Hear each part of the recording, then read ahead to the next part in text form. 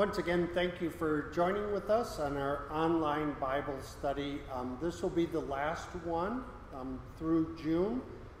I'll be gone during the months of July, and we once again pray that we're able to return to study God's Word in person here at Faith, but Pastor McConaughey will continue on with his study.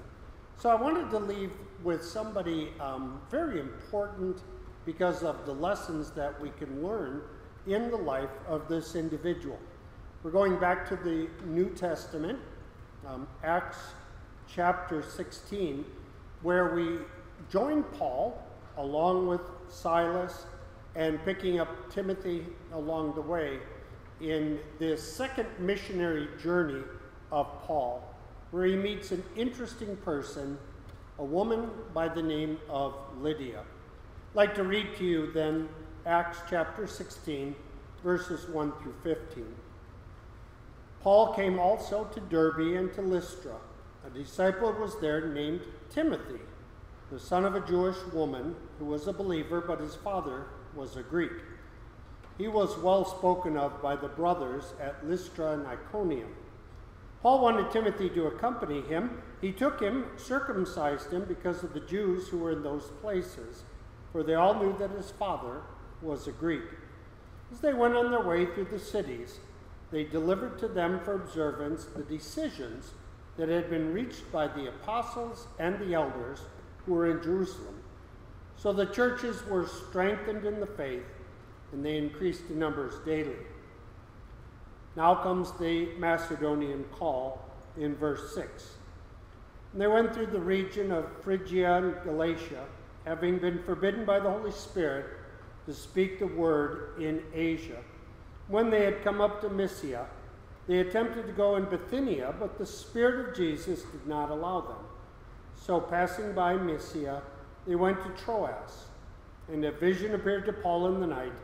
A man of Macedonia was standing there, urging him and saying, "Come over to Macedonia and help us." When Paul had seen the vision, immediately we sought to go on into Macedonia, concluding that God had called us to preach the gospel to them. The conversion of Lydia, verse 11. So setting sail from Troas, we made a direct voyage to Samothrace, and the following day to Neapolis. From there to Philippi, which is a leading city of the district of Macedonia and a Roman colony. We remained in the city some days. And on the Sabbath day, we went outside the gate to the riverside, where we supposed there would be a place of prayer. And we sat down and spoke to the women who had come together. One who heard us was a woman named Lydia from the city of Thyatira, a seller of purple goods who was a worshiper of God. The Lord opened her heart to pay attention to what was said by Paul, and after this she was baptized, she and her household as well. She then urged us, saying, "If you have judged me to be faithful to the Lord, come unto my house and stay." And she prevailed among us. So Lydia, a woman of Thyatira, we learn very little about her in these passages, only 2 verses, Acts chapter 16, verses 14 and 15. It is told with such simplicity, but such great beauty. Paul evidently felt just as happy in ministering to a few God-fearing women as he did to the entire synagogue. He goes to the place in Philippi, and he goes down to the river to find this group gathered together in a place of prayer. And we read in the scriptures that the Lord opened her heart. Much more dramatic accounts of conversions taking place, even Paul's conversion in a sound of thunder from the sky, Paul becoming blind and falling to the ground. But this is somebody whose heart had been prepared to hear the gospel. You know, we don't always get those grand conversions with great emotion. Sometimes we get people like Lydia coming to hear the word of God, trusting Jesus, and seeing these things. I pray you too have your hearts opened by the Lord, that we too can acknowledge that Lydia is a prime example of someone to whom we can emulate. We begin with the first point about her. Although Lydia was an obscure and humble woman, it was through her that God opened and passed into Europe the gospel of Jesus Christ. We hear these words. She was a successful businesswoman.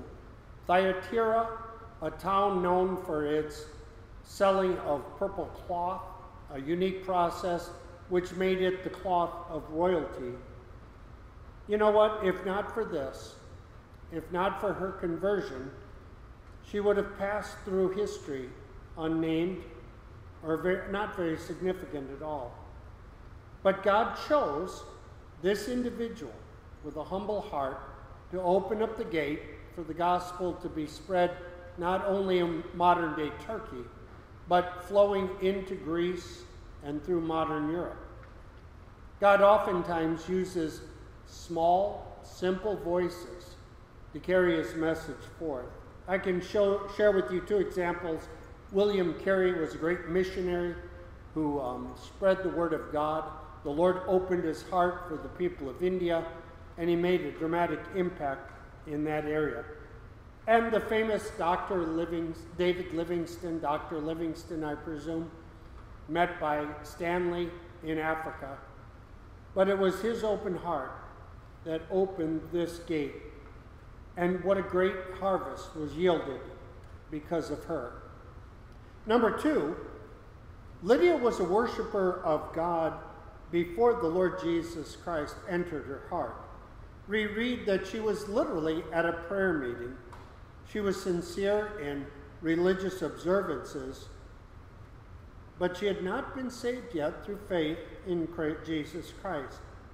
Her heart had not yet been open to welcome the Savior. How many people do you think are like this? Sincere and honest and good people. There are thousands. And dear Lord, you've given us this opportunity to bring the knowledge of the truth of the gospel into their lives, just as Paul and Silas and Timothy brought into the life of Lydia. There's one thing that makes a person a Christian in the presence of God. It's your heart, it's your faith, it's your life. Number three, Lydia listened to the gospel. Here was an opportunity for her at the riverside, being involved in her activities on the Sabbath, not in the synagogue, but outside of the synagogue, outside of the church walls. And oftentimes, some of the greatest opportunities we have to share the gospel is outside the church building. Lydia listened to the gospel, and it was the Lord who saved her. This is literally an illustration of Romans chapter 10, verse 17 in action. Lydia hearing the gospel and faith becoming operative in her heart. This is how the sovereign God works in the salvation of a soul, and Lydia gave her full attention to Paul's presentation of the gospel. He was declaring the truth of God, and she heard about the person and the work of Christ, and her mind was opened as well as her heart. And it found that directly following this conversion, faith produced action. Lydia lost no time in confessing her Lord. Oftentimes, that's the way it works. One person receiving this wonderful and great news shares it with others. We find in the scripture it says that she was baptized along with all the members of her household. Your faith makes an impact not only on yourself, but true faith impacts the lives of other people that are around you. Listen to the scriptural order that took place. She was baptized, and this faith, as she believed on the Lord Jesus Christ, she was able through God's gift to receive him as Savior and Lord, and to be able to confess this. Here is God's wonderful ordained gift for confessing openly that we believe in Christ. What a joy that must have been to have this seed of faith nurture and be grown, and to see the confidence that Paul gave to her and her household as they were baptized in the river, fairly close to the spot where she first heard the gospel. Baptisms are a strong testimony to other people. Every time we have a baptism here at Faith, we light the Christ candle. The Christ candle is a wonderful reminder that the light of Christ is shining into the heart of someone who has received this gift from God, the gift of faith. And to nourish that, and to have that grow, and to have it impact other people is one of the prime examples of Lydia for us. Lydia was not the only one to be baptized. Her whole household was baptized, which means, of course, that this seed of faith was planted in their very hearts. And they understood Jesus, the message of Christ, the one who God sent in to be the salvation of the world. You know, in the book of Acts and in other parts in Scripture, we see and glimpse the love of God in this action. For it is God's plan that all are saved, that he gives this opportunity to all people, even those on the fringe. An individual like Timothy having a Jewish mother and a Greek father. But especially we're reminded through Lydia that here is someone that feared God, but had the opportunity through the gospel to have even more. We read in Psalm 68, verse 6, that God sets the lonely in families. We have an opportunity to make sure that within the family, no one is ever alone. Lydia impacted others within her family, and she became part of a larger family, the family of faith, the family of God. That's the desire. That truly is, when you boil it down to why we do the things that we do. It is desire as those grafted into, adopted into the family of God. We of Gentile background never forget that those that have that gift, being the apple of God's eye, those of the Jewish faith, there is a wonderful opportunity for us to witness that the gospel, too, is for God's children. We're all part of that family. And being part of that family brings about a responsibility that no one should be alone. And finally, we see an important lesson. Lydia's faith showed itself in good deeds. Not that her good deeds saved her, but the very part of her faith prevailed upon because she wanted to learn more. She wanted more of these lessons to be given to her family. No one is saved in this way. No one is saved by their good works. We know that from Scripture. It's clear. We are saved because of our faith. But James reminds us that faith without works is dead. And where there is true faith, where faith is alone, it's never alone. It always has within its nature the desire to serve others and to share that faith with a hurting world. Lydia's open home, I believe, is a true example of an open heart.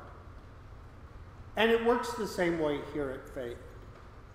Our hearts are open, so our church is open. We want people to hear the message of Jesus.